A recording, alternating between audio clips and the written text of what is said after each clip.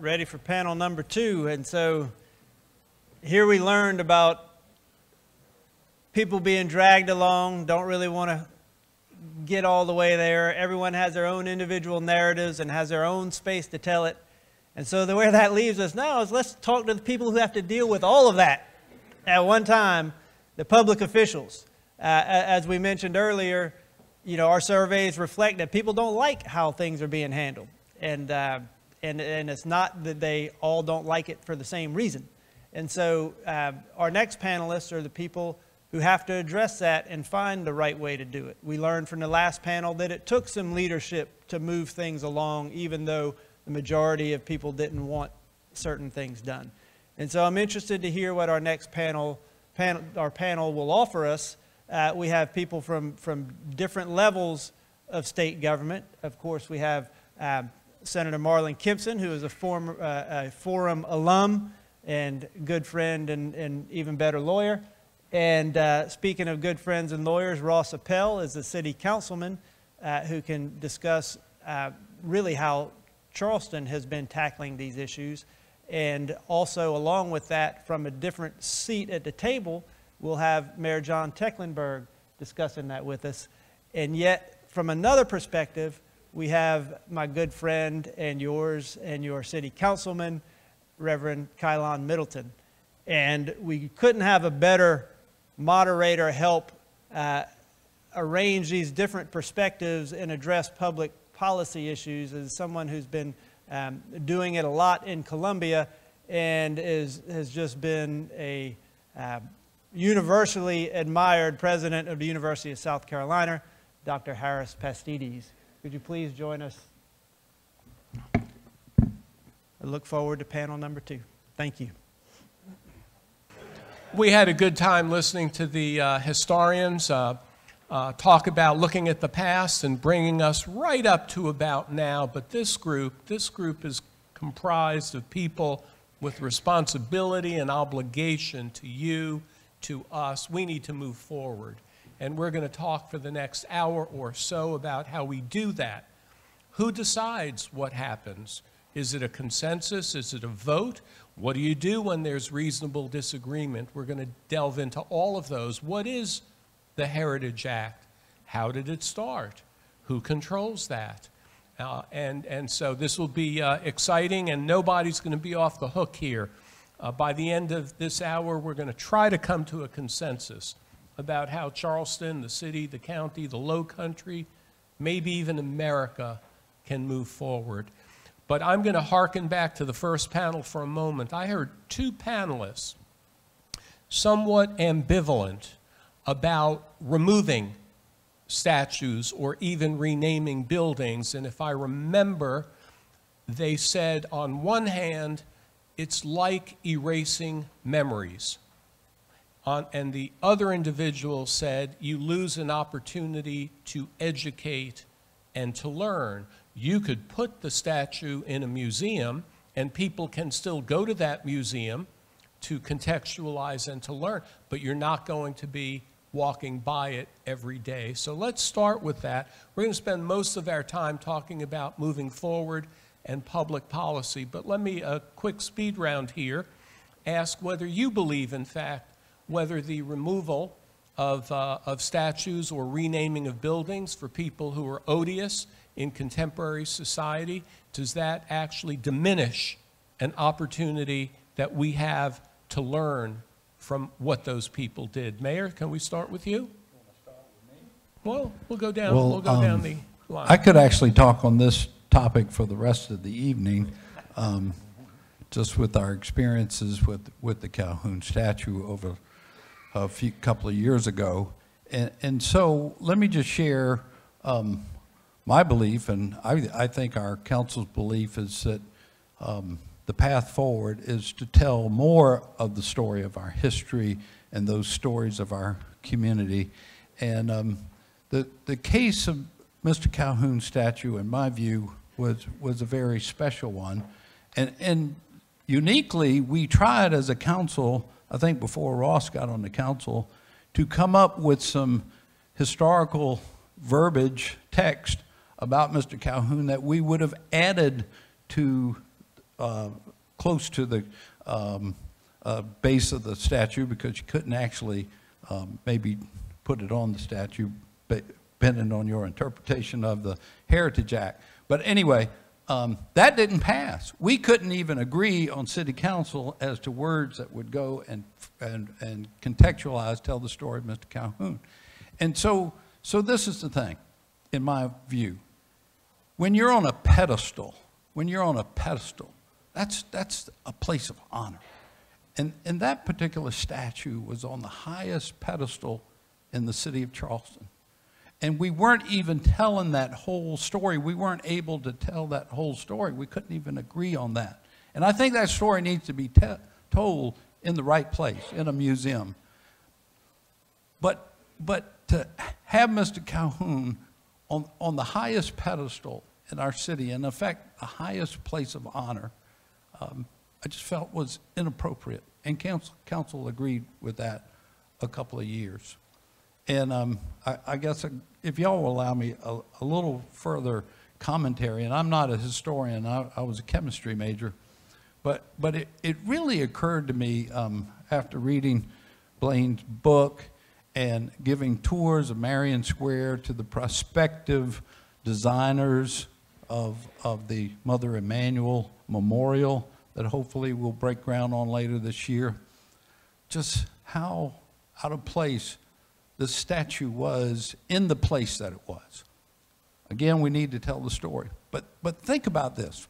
In 1850, 51, when Mr. Calhoun died, about 75% of white Charlestonians were slave owners. 75%. And this was a time in our country's history where that argument between abolition and slaveholding was coming up to its highest pitch, right? And so here comes a guy, Mr. Calhoun, who basically provided the juicy rationalization, the philosophical underpinning about owning slaves. And it was so prevalent in the culture. I mean, he became so venerated by those white Charlestonians and folks who were slave owners. So that led to this veneration of him. And I know you can talk all night long about Mr. Calhoun, but here's the bottom line for me. Our founding fathers based our Declaration of Independence that all men were created equal. Did they not?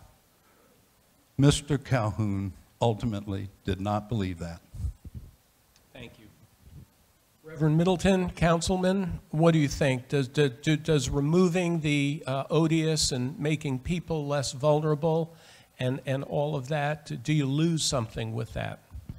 Certainly, I believe that those relics should be removed.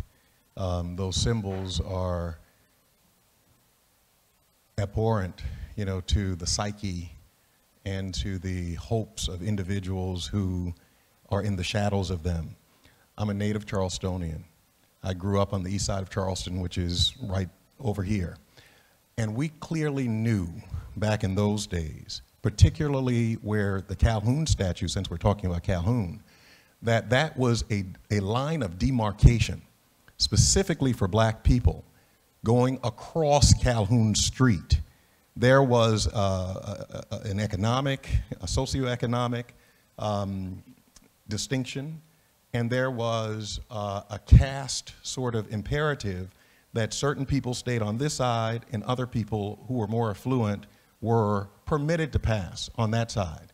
And the Calhoun statue or monument presided over that sort of philosophy, worldview, or mentality mindset during the time. And as a young boy, particularly a student at Courtney School, which is literally straight down this street, I had a paper route.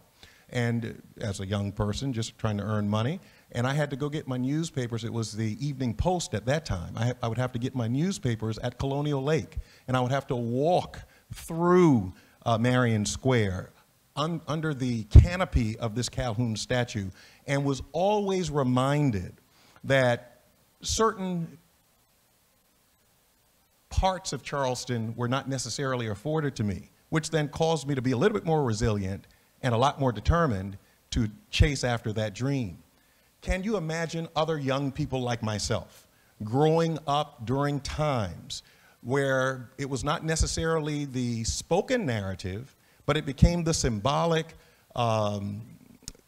sort of thing right in your face that reminded you of these systems of oppression, these systems that were set in stone, you know, almost proverbially, to keep certain people in a particular place as it relates to our social structure. And so when you look at those statues in context, without a proper telling of those stories, even a counter-narrative, because there were no counter-narratives being given to young people like myself at the time. We just heard, and even our parents told us, don't go beyond this point. I mean, we were told that in our homes because that was what was passed down to them. That became the prevailing philosophy, and that created almost a culture or subculture of oppression.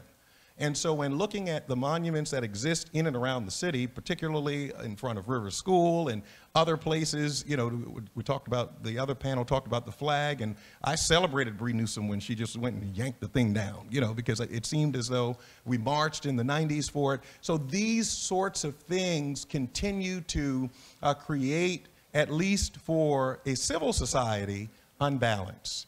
And so taking them down, in my opinion, and placing them in museums and other places where individuals can go to them and learn about them, as opposed to being confronted with them.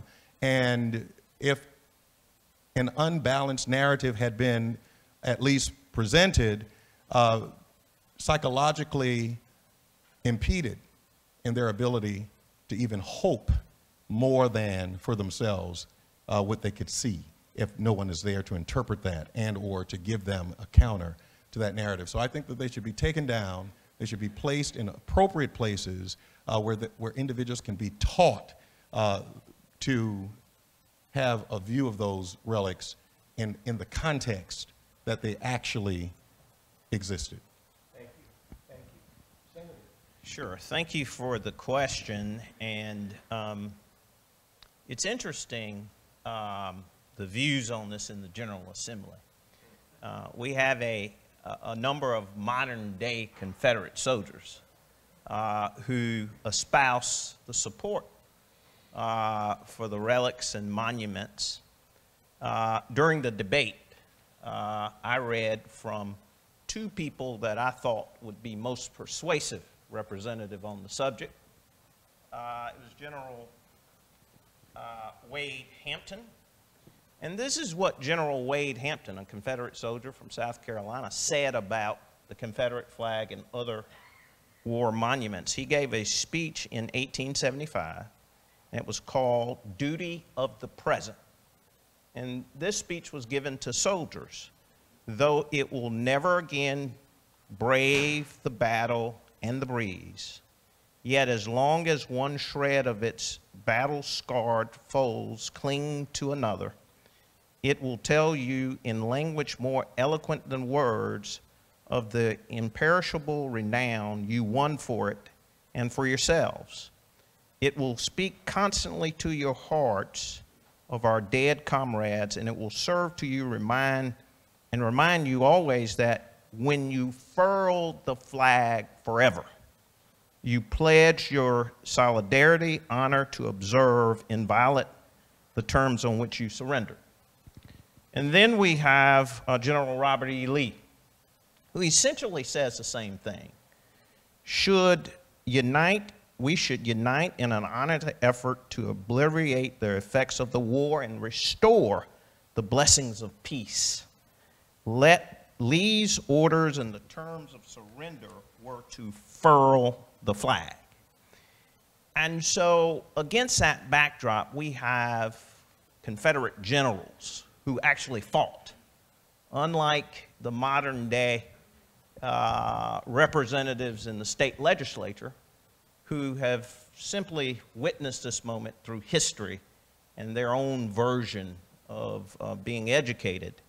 But the people who had blood and placed their their lives in harm's way for their own belief actually thought it was a good idea. They recognized that the war was fought and lost. And in order for this nation to move forward, we have to leave those things in the past. Now, let me just say this. We've spent far too much time on this in the General Assembly. South Carolina leads the nation, arguably the worst in the nation when it comes to the quality of life of its citizens, in education, in health care, in livable wage.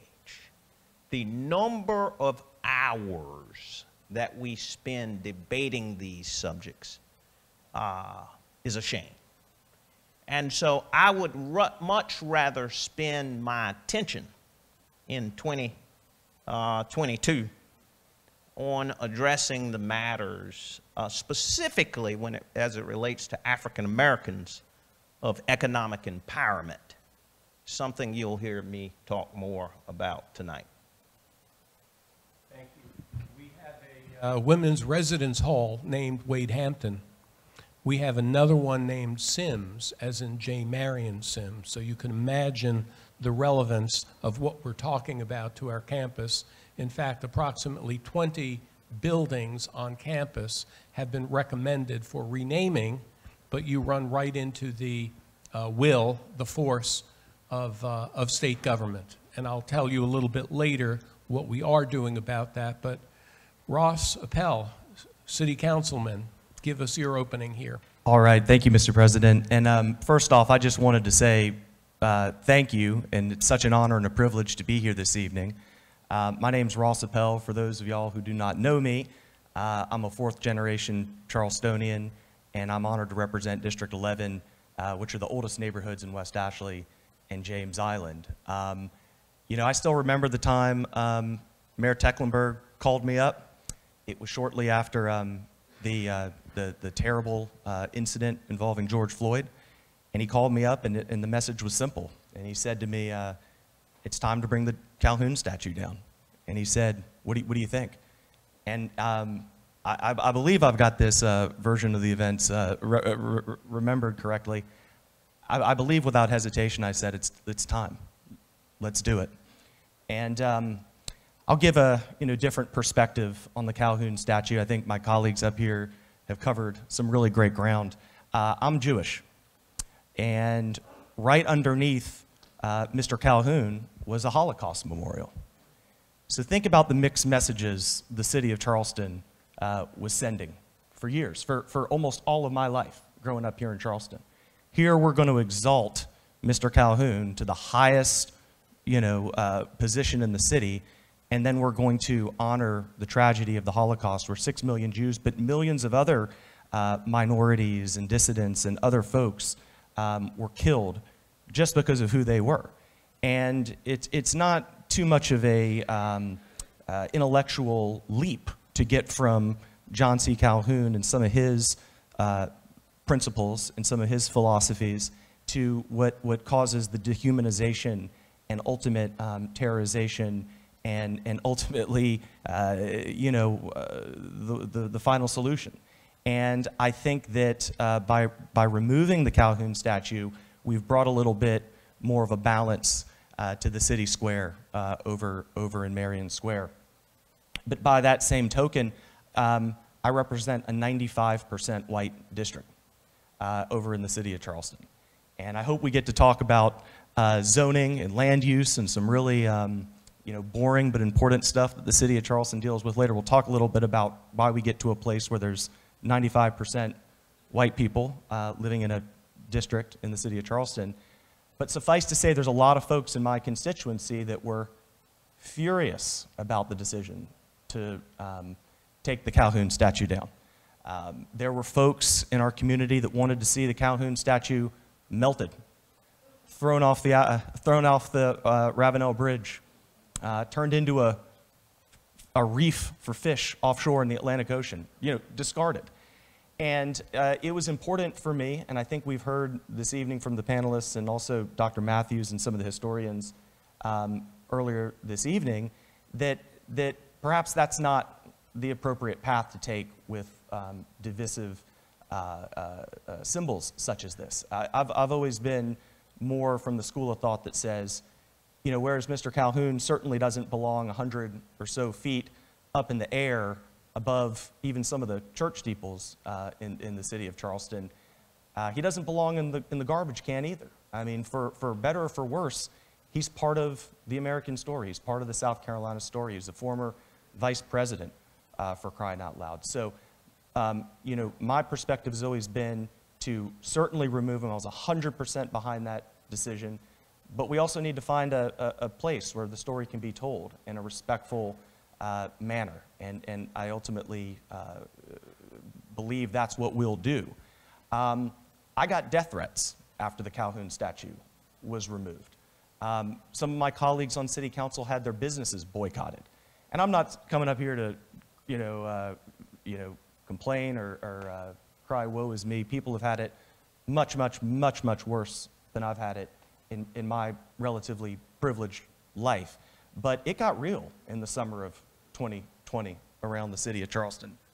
And I think my microphone's shut off. Y'all hear me okay? Sorry about that. All right. You want me to start from the beginning? I'm just kidding. I'll spare everybody that. You know, I got to be honest, and this is some truth I'm gonna tell here. I think that's what we're encouraged to do this evening. I bought a gun after I got death threats, and people were posting my address on social media and rallying mobs, and I was on these YouTube videos and all this different kind of craziness. There is not a person in my family that has ever owned a gun, and it just goes to show you that what we do in this position can sometimes have, you know, some pretty serious real-world implications. Thank you, Senator. I appreciate that. I think my mic has about had it. So we've all had a very unique experience over the past 2.5 years or so, but I'm convinced that the city of Charleston has navigated certainly the Calhoun issue properly. There's still a lot more to go. There's other controversies around, but by bringing in a diverse set of voices and perspectives and having, you know, respectful, open dialogue and discussion, we can chart the best course for our community moving forward, and that's the most important thing. So, thank you, everybody.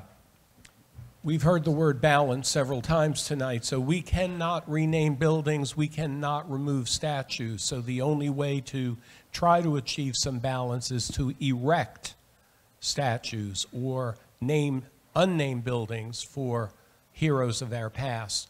Richard T. Greener was the first black man to graduate from Harvard College. In his own autobiography, he said, "I was too white to be black and too black to be white." There's evidence that Harvard didn't know he was black when they admitted him. But nevertheless, following the Civil War, he had his Harvard diploma.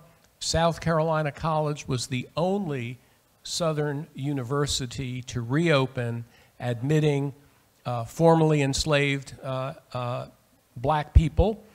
We had black faculty. The Board of Trustees was majority black, Donald Bailey. And it was, of course, then closed and reopened as a segregated university for men. But we did erect a statue to Richard T. Greener. I asked, what is the most walked upon place on the whole university campus? And the answer was right between the Russell House, the Student Union, and the library. Thomas Cooper, that's another name we have to deal with. And there's a beautiful, imposing statue, and often I'll walk around in the evening and see students, people, visitors, white and black, by the way, reading the marker. Congressman Clyburn was there when we dedicated it. We have other markers on campus. It doesn't really assuage our community, though. The students don't believe that that is the kind of university or the kind of balance that they're really seeking. So let's go back for a minute then to and I know you don't want to talk about it anymore, Senator, but the Heritage Act. There just appears to be, I guess, something we've got to live with. There's no real germane, there's no public antagonism about it. And so, and by the way, Strom Thurmond is the building that's the biggest flashpoint on our campus. He's also, of course, on the State House grounds as well, where you work every day. I guess we've got to keep telling our students and our faculty and our visitors, our constituents, I guess that's the way it's got to be. Well, I think what you saw from the Supreme Court, South Carolina Supreme Court, is that the pertinent part of the supermajority provision in the Heritage Act was ruled unconstitutional. And so what you're seeing now, and I know of at least 4 examples, are colleges and universities. For example, Kimpson University has asked the legislature to take the name of Ben Pitchfork Tillman off of one of its buildings. You mentioned the University of South Carolina. Dr. Sims, Marion Sims, he was a gynecologist who experimented on African-American women without the use of anesthesia. And a number of local governments are also petitioning the legislature. And so we know now, although that we haven't been able to vote on the removal of any of these relics, largely because we are dominated in the General Assembly by one party. The Republican Party has controlled the state legislature for over 20 years. And they're simply tone deaf to this conversation. So when a legislator does file a bill to accommodate the request of a public university or any other municipality, it stalls in committee. There are 2 examples of that. And so I think the path is for us to now get a majority. South Carolina State Constitution allows the General Assembly to pass laws by a majority. The Heritage Act was accepted from that. You have to have 2/3. And so now we have a path, and that path, many have requested for us to use it. So we will see whether or not we can get past and get a majority. Now, that's going to be difficult to do. In the Senate, we lost 3 seats in the 2000 election, and so the Senate is 30 Republicans to 16 Democrats, and in the House, there are 80-some-odd Republicans to 40 Democrats, and so it's going to be politically difficult to navigate and carry out the request. Let me say this briefly about the Heritage Act. Many have complained about the Heritage Act.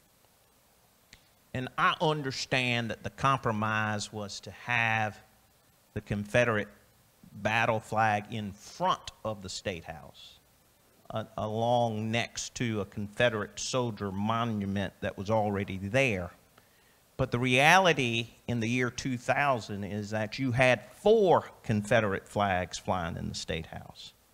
1 in the House, 1 in the Senate, 1 above the State House dome, and 1 in the lobby. And so when the compromise was brokered to remove 4 for 1, many at the time thought that that was a compromise we could live with. I was not in the General Assembly. I did not get elected until 2013. My first year was 2014, so fortunately that had already been done. And so now, in the aftermath of the tragedy that happened here at Mother Emanuel, or across the street at Mother Emanuel, we were able to remove that one last flag that was in front of the State House. Now that's gone. And so that's progress. That's real progress. But I wanted to give the audience some semblance of how many flags they were. And I've talked to the members who used to have to go into that chamber, much as Councilman Middleton has stated, the feeling of shame and embarrassment that many African American members had to face every day as they pledged allegiance to the flag, and the Confederate flag was in front of the chamber. And so the other thing that was brokered in the Heritage Act, many people don't know this, was the full funding of an African American monument, which you see on the State House grounds. It was not only built but funded by the budget. And also there was a commitment made during that time to explore this idea of an international African American museum.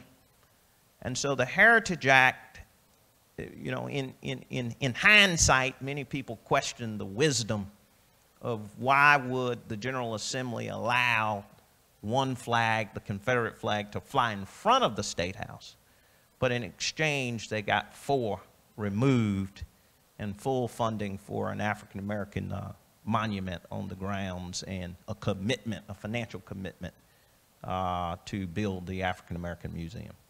I think relatively few people know that. Mayor, the History Commission in Charleston, there were about more than 100 recommendations. Not all of them have been promulgated. Are they dead? Where do we go from here?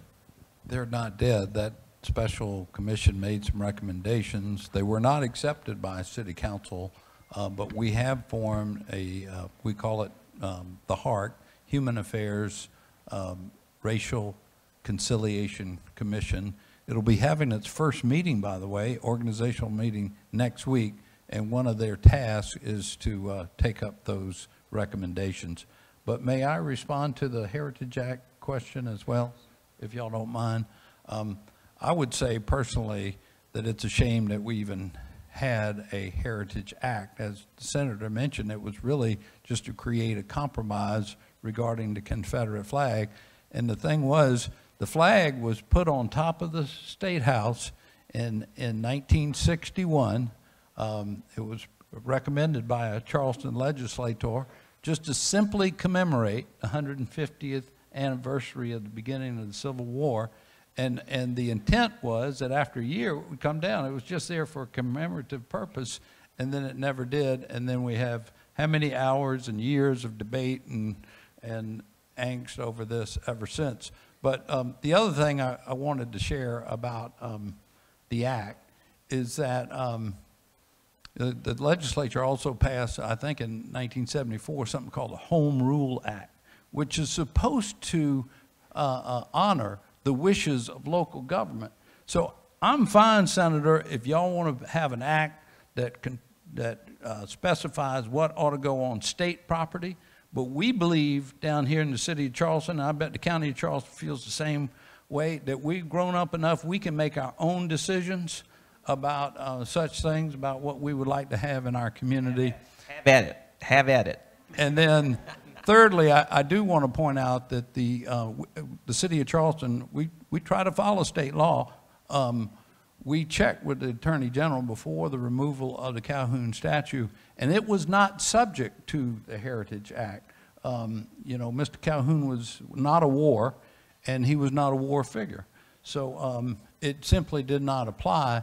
So when the moment was right, and the City Council of Charleston unanimously agreed to do what we did, and we were speaking as elected officials for the will of our city at that time, I believe the right thing is to let local government closest to the people make those kinds of decisions. Thank you. I was at the NCAA when we voted there never to hold postseason competition in this state while the Confederate flag was still flying. And I came back kind of a little smug, go to the General Assembly saying, I got this. You know, I got this. They're going to take it down now because it's all about football, you know, and basketball. Not so whatsoever. Stubborn, stubborn, stubborn. Reverend Middleton, where do we go from here? How does a community make decisions when there's no unanimity, of course?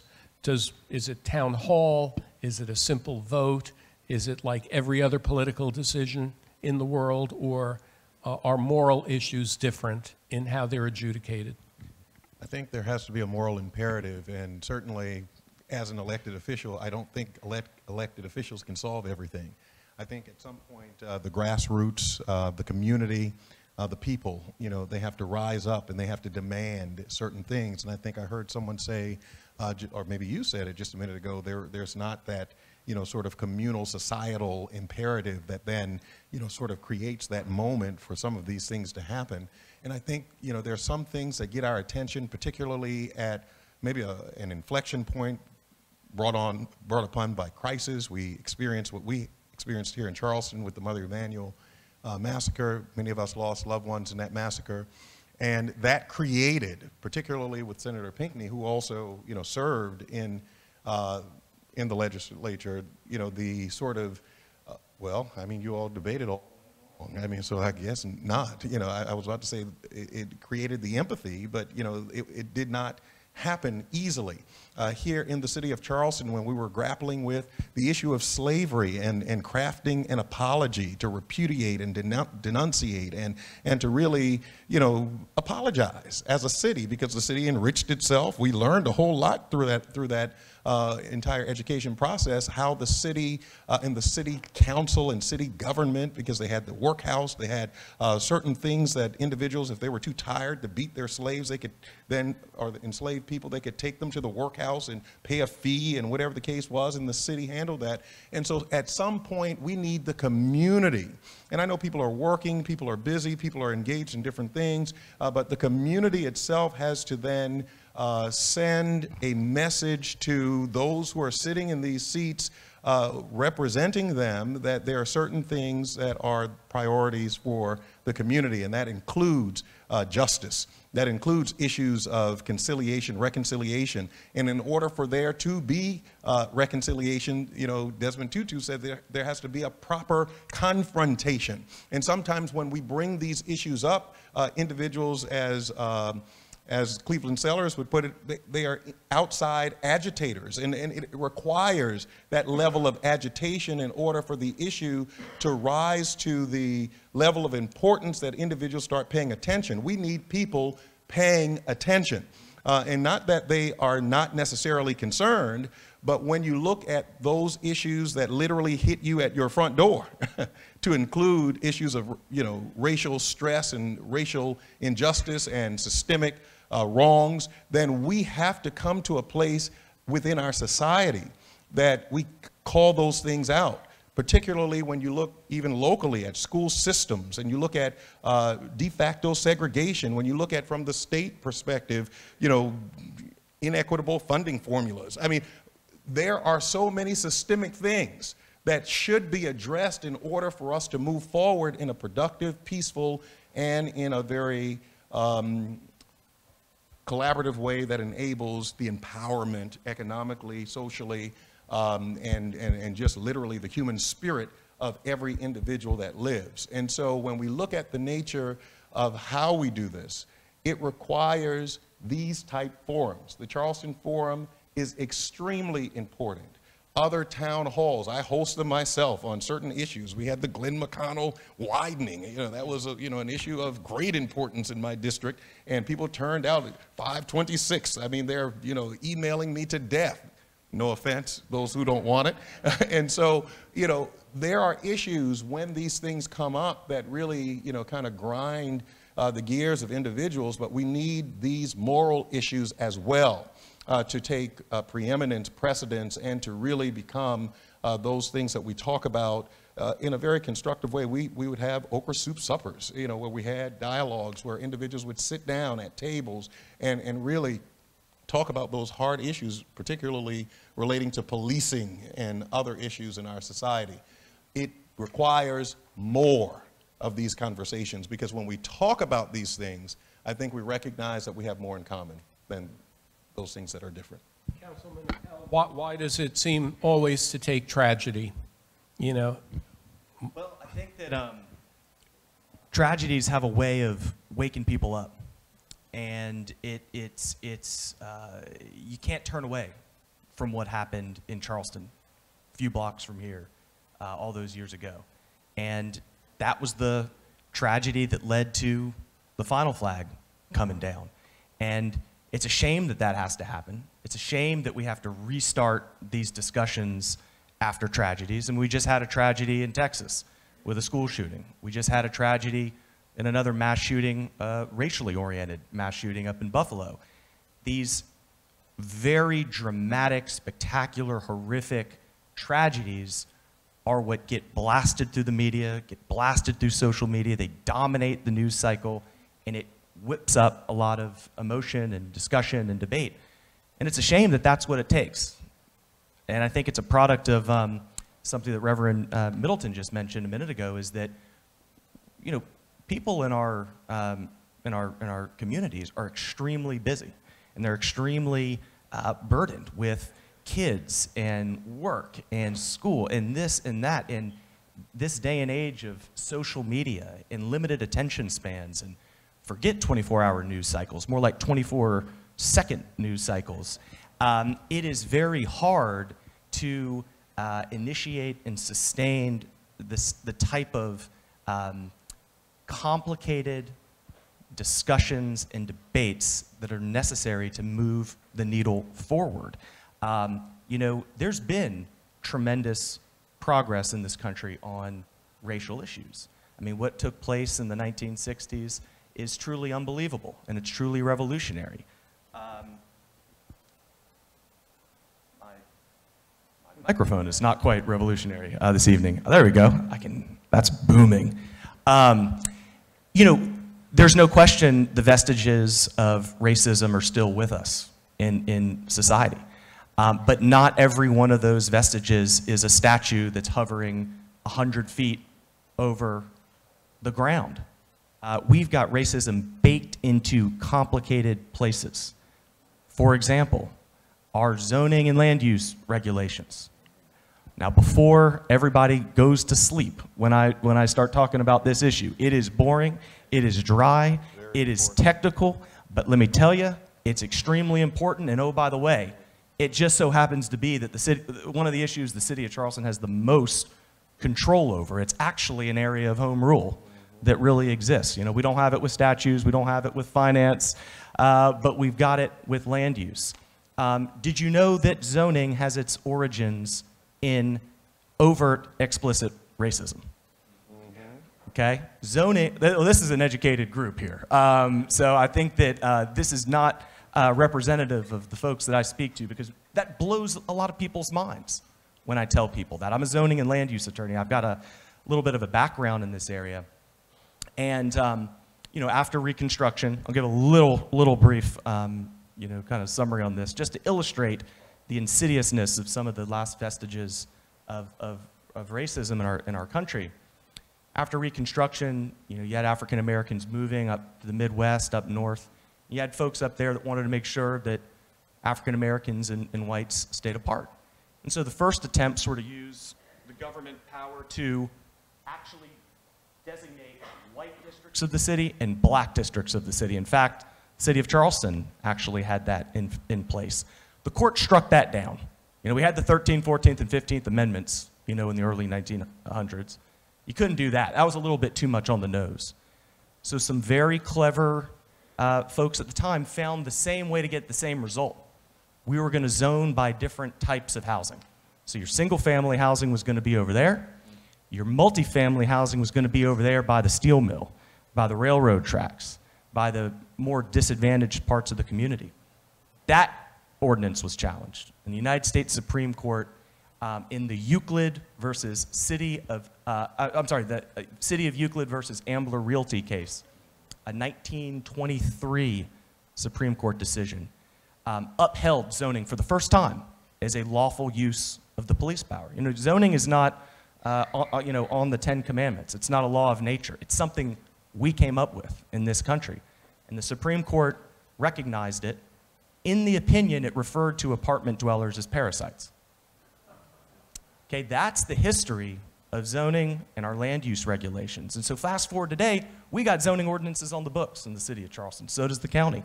So do jurisdictions all over the state and all over the country. And it produces the 95% white district that I represent. The neighborhood I live in was developed at a time in the 1940s when the only way you could get financing if you were a developer to build a neighborhood was to get federal, guaranteed loans and backing. Well, the federal regulations at the time required you to have restrictive covenants in there that said you can't sell to African Americans. Because at the time, the idea was that was necessary to preserve property values and peace and things of that nature. These are the things, the legacies of those decisions, which you don't have to go back to, 1619 or the Civil War. You can go back to the Eisenhower administration. This wasn't that long ago, and a lot of that persists to this time. So when I hear a term, critical race theory, I think of, let's critically examine our land use policies, our zoning policies, to make sure we're not creating a situation where we're incentivizing and encouraging gentrification. Should it cost $20,000, $30,000, $40,000 for people to change their windows on the east side or on the west side in the city of Charleston with our architectural review guidelines? These are not necessarily evil intended regulations, but they can have very negative impacts on communities that we care about.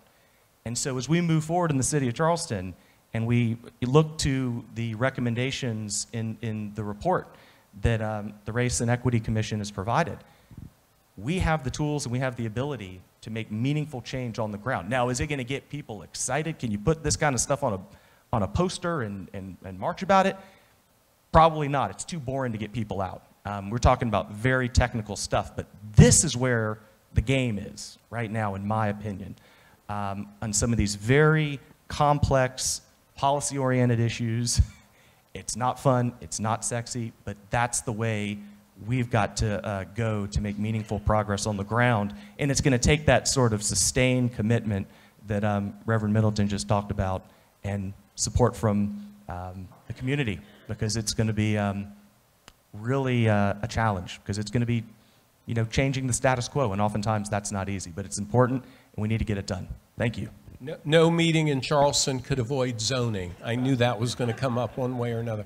I'm delighted to see young people here. I'm just so happy to see you guys here. We have to start with young people, I believe. And Mayor, I'll ask you whether we do enough in Charleston to educate young people about the problems we have here and everywhere, the problems of race, the problems of disparities, and is there more that, whether with the tourist community or with our own people, how do we prevent the tragedies of the future, and how do we raise the awareness of people by starting young? So on the tourism front, I would say we're doing better, but as a general rule, I would answer your question, no. We're not doing enough. And some of the things that I've even found out over the last few years serving as mayor about the history of our city and our state, I never read in the South Carolina history book when I was your age.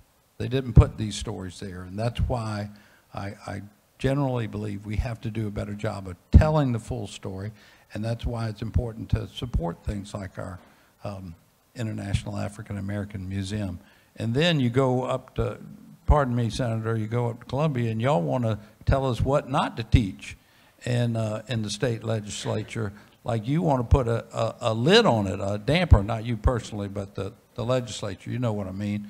And so that seems contrary to what I believe we need to do, and that's tell more of the story and do more public art and more history that tells a more complete story. And I just want to give two little examples, and some of these things take a while, but someone mentioned in the audience that I spoke with right before we started, Mayor, it wasn't so much the Calhoun statue, but I never saw any statues that looked like me. And I was so pleased to have a gift a few months ago of a statue of a young girl. It's down now. We just installed it at the Waterfront Park. It's a young African-American girl, and she was only 6 years at the time, and her sculpture is just one of pure joy and hope for the future, and it's right near the fountain and close to where, as you place your statue, where so many people come to Waterfront Park. you know, that putting that kind of public art out. And by the way, now she's a junior at the Citadel and about to graduate in 1 year, and will pursue a medical profession. And another example, July 13th, I invite you all to join us at 10 o'clock in the morning down next to the old city jail, which is the location, Kylon, next to where the workhouse used to be. And based upon that story we uncovered, which was part of our apology for slavery, an important part of it, as Kylon briefly shared with you a minute ago, we've ran through our history commission and approved a history storyboard that tells the story about the workhouse in Charleston and where it was located. And it's going to be right on the site of where the workhouse used to be, with an image of it. It looked very similar to the old jail there. So we have to continue to add to the story. It's not so much about taking away. That again, I feel the Calhoun statue was a very particular case that I tried to describe earlier. We need to add to the story, tell more of the history. Y'all need to know where we all came from in this state, and that's how you shape where you're going to go in the future. You got to know where you came from in order to know where you're going. You're right. Memory is a fleeting thing. We just opened an Anne Frank Center on campus, and we're finding that it's a difficult topic to bring school children, but we're opening up to teachers and children from around the state, and we're finding that age 10 is not too young to learn the lessons of the past. If you do surveys of young people around the country, even Jewish young people, the majority can't define the Holocaust and our racial issues. That's why taking things away in many cases is a good thing, but don't take memory away, don't take history away. So, other thoughts? I think I'll take this partially as an educator and spending the last 6 months as an interim principal in one of our school systems here. It's my joy to engage young people in a way, because I think we minimize their ability to understand, specifically how to interact one with another. Racism is a learned behavior. It is nothing that, someone is born with. Separation, segregation, those types of social, cognitive, dynamics, those things are constructed. Those things are not born or innate. And so when we look at young people, they're the hope for the future. And I watch them on playgrounds, I watch them in cafeterias, I watch them in recess or times where they have their own ability to kind of hang out and be. And they are extremely open, very open to every possibility of learning and discovering and interacting with people who are not like themselves, and celebrating that and really embracing that diversity. And somewhere along the way, something happens to that. And so I think that as we, look at the nature of how we capitalize on the very open nature of our young people, we need to find opportunities. Mayor, I remember speaking years ago at your council on youth, children, and families, whatever the case is, that there are so many engaging ways to bring young people together, to put them in sessions and forums where they are able to interact with other young people from other districts, other areas, those who may be from a more urban context can learn from those who are from, a more rural context, so that they might be able to understand, the sort of plight that other people are experiencing, especially when we talk about broadband issues and we talk about connectivity issues that some people don't experience, but other people, they have a real challenge, which becomes almost like the superhighway for the future. So when we look at churches and faith houses of worship and the faith community, all of us have young people and young people's departments to include, ecumenically and or interfaith, that we can begin to engage our young people. When we look at the summer months, we're planning Vacation Bible School in our tradition, but that does not preclude. I remember when I was a boy, we would go hopping from Vacation Bible School to Vacation Bible School, and we've started partnering with churches that are, Second Presbyterian Church, St. Stephen's, Episcopal Church, churches that have, that are not black, and sharing those types of vacation Bible school experiences so that those young people can have an experience that they never would have had if we did not intentionally design that and bring that together. Right now, we have a racial justice pilgrimage between St. Stephen's Church and Mount Zion. They are in Atlanta and in Alabama right now.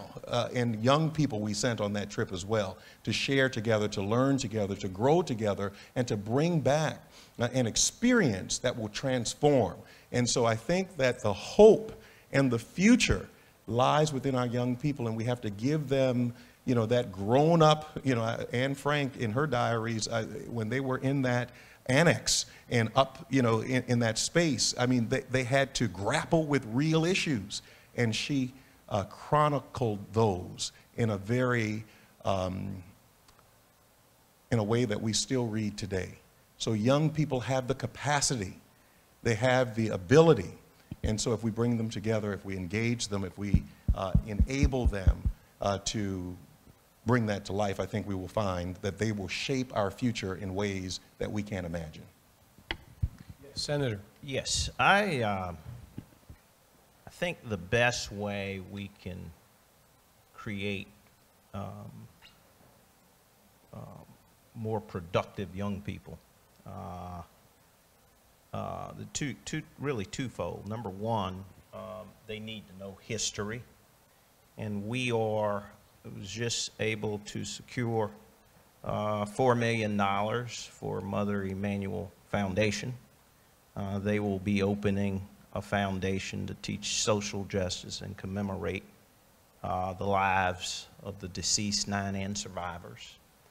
We were able to use the budget, approximately 2 or 3, actually it may have been a little longer than that, to secure funding for the African American Museum out of the state budget to the tune of $15 to $20 million. And that just didn't happen. We worked in the aftermath of tragedies and used it as an opportunity to leverage economics. And so going forward, what I intend to do, and which I've been doing, is each of us are part of an ecosystem with our respective budgets. I don't know what the city of Charleston's budget is, but I suspect it's in excess of $1 billion,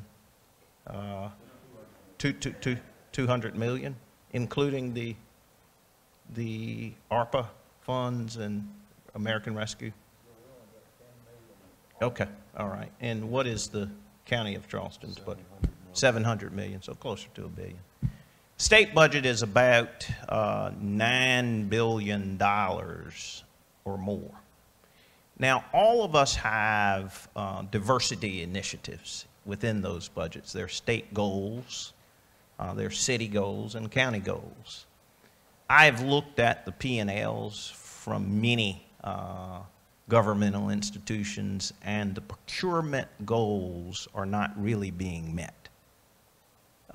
And what we have to do is focus on economics in our community, because if you leave this building and drive down the street, you won't see, or very few African American owned businesses. That used to not be the case. And so we have to make sure that we look at our respective budgets, and if there's a goal not being met, we need to meet those goals. Now, here's what you will find when you pull out the MBE, or the Minority Business Enterprise number. You will find that the contracts are being awarded to white women. In often the case, you have white men contractors who are using their wives to take advantage of a resource that should otherwise go to a minority group. At the lowest category of every metric and every report that I've looked at, African American entrepreneurs and business people are at the bottom. And so, in order to change and galvanize and educate our young people to be productive citizens, we're going to have to change the economic paradigm. because programs that were created for people who have had a history of being disenfranchised, we are not getting those opportunities. Now, what I intend to do, and the mayor, I will applaud the mayor, he is going to create a business incubator, which I applaud. And this concept is simply this, as we did with the tech corridor. Charleston is really now on the map for the number of tech businesses that have located to Charleston, but we subsidize many of those businesses to come here. And so we gave them subsidized rent downtown, which is very high. You know, a lot of businesses can't afford to open downtown. Until a certain period of time, they were able to get on their feet, and now many of them have opened up offices on Meeting Street in this new tech corridor. In my view, we ought to be doing the same with African American businesses. We need to set up a corridor where we subsidize, and I think you're going to do this, and I want to help you. Part of my initiative in this budget is to request several $1 million to help the mayor out with this initiative. But I think that it's my responsibility when we talk about children and we talk about where we go in the aftermath of the shooting. It's an economic solution. And I appreciate the history lesson on the flags, but we've spent far too much time on those issues, and we haven't really addressed the problem that plagues our community, a desert of economic activity. We have a number of people who are so creative, but they're spending time, and Dr. Hink, who studies gun violence, can tell you this. They are just aimlessly wandering through the streets and picking up guns. Let's tap into that collective creativity and give them entrepreneurial talents and foster that entrepreneurship through government incentives. That's just my view. The barriers are baked in.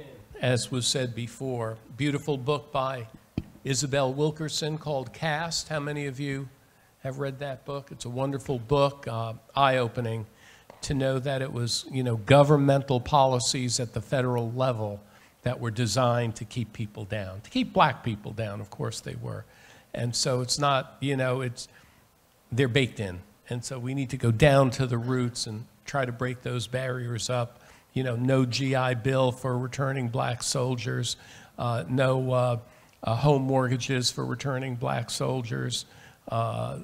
Just the stories of Matthew Perry, who came back from the war and saw Italian prisoners of war being better taken care of in a diner that he wasn't allowed to eat at as an American war hero.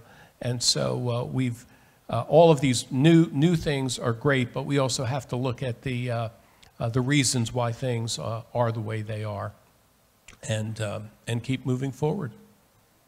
Other thoughts? We'll see how long this stays on. It's kind of good to have microphones that shut off automatically when you have a bunch of politicians speaking. It sort of helps to kind of keep us to a minimum. But, and I applaud Senator Kimpson's comments about black entrepreneurship and black businesses and things of that nature in the city of Charleston. But we also need to have African Americans stay in the city of Charleston. Because if you look at the census data from 2020, and you look at the census data from 2010 and 2000, you know, last 20 years, the numbers are deteriorating rapidly, okay? And you're gonna see this coming up soon in our city council redistricting process. The county's got their act together. They figured this out months ago, but we still haven't even gone public with our maps yet. But the maps are responsive to demographics and population change. And the peninsula is hemorrhaging African-American population, and really the rest of the city is as well, even in parts of West Ashley and James Island where I am. And so we're going back to zoning. We're coming back for the second time around. Please don't go to sleep. We have to find ways to get more affordable housing built in the city of Charleston, full stop, full stop. It is really one of the most defining challenges of our time.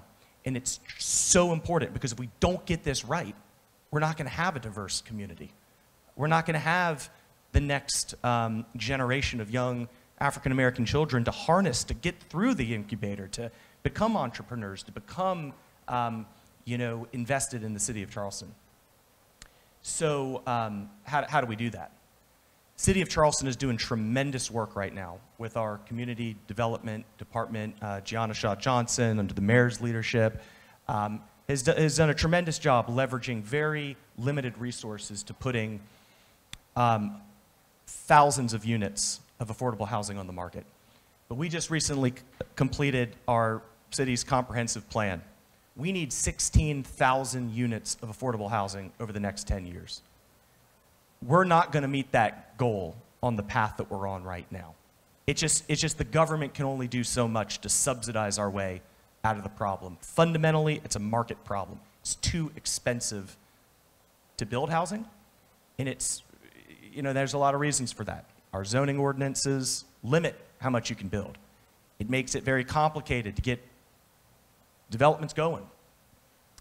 We've got to look at those rules because ultimately, at the end of the day, price is dictated by supply and demand. Even my brain can understand that concept. We don't have a demand problem. A lot of people want to live in the city of Charleston. We've got a supply problem. We've got to find ways to get more housing built, and we'll take it however we can get it. If we can get it through public-funded, incentivized programs, let's do it. But until we find a way to unlock the private market and make it so that affordable housing can make money to developers, we're not going to achieve those goals. And I'm not talking about cutting down, the Francis Marion forests or sprawling closer to Savannah. I'm talking about finding ways to build where we already have infrastructure, where we already have roads, where we already have water and sewer. Let's build on the peninsula. Would you believe that in the 1930s, there were close to 80,000 people that lived on the peninsula of the city of Charleston? The number's like around 30 right now. That's crazy in my book. There should be over 100,000 people living on the peninsula of the city of Charleston. Rich, poor, white, black, everything in between. That's how you have a strong, resilient, diverse, interesting, dynamic community where teachers and firefighters and police officers can live in the city in which they work. This is the challenge of our time. It's a race issue. It's a equity issue. And it goes far beyond that. And these are the kind of issues where if you take the time and you talk to people about this and you beat that first instinct to doze off, and y'all have passed that test wildly. I don't see anybody sleeping in the audience. That's rare for me, I got to tell you. You can find people reach common ground on this issue. There's a way to appeal to conservative people, Republicans, on this issue. We're talking about deregulating. We're talking about the private sector. And you can, of course, appeal to the more liberal and progressive folks as well, because the end result is socially positive. So these are the ways we can build bridges in the future, by connecting not on inflammatory phrases and buzzwords and things that shut down conversation, but by talking about discrete issues, specific examples, things that the city of Charleston can actually do. I wish at the city of Charleston we could pass an ordinance outlawing racism. We do it tomorrow. But we don't have that kind of power. But we can tweak our zoning rules. We can tweak our development regulations, do it in a balanced way that doesn't adversely impact, existing communities and things like that. These are the things we can do to actually make a difference. And the people in government that are interested in making that kind of change are certainly the people we need to be electing and the people that we want to be leading the way here. So let's keep a dynamic, diverse population. Let's give them the tools they need, and let's make a better future for the city of Charleston and the rest of the state. Almost out of time. Reverend, closing thought from you? Certainly. I think one of our questions that we didn't really get to, talked about the divisiveness of our civil discourse and just our communities, and can we ever solve that? And I think that, as we talked about earlier, just having these type forums, finding common ground, showing people, the commonalities that exist within our society. I remember when we were planning for the the 350th anniversary of Charleston that COVID sort of co-opted, we were going to have this long table on Broad Street where everybody would be able to come together. And so those types of opportunities for us to rally together as a community, not necessarily only in the aftermath of tragedy, but certainly in times of triumph, in times of celebration, in times that are resilient, that enable us to recognize, that we're all Charlestonians and we're strong together. And so I think that as we contemplate Charleston moving forward, we have to unite in order to be the city that. And may I add a friendly amendment and break bread together Break bread as together. well. Let's thank our wonderful panelists, please.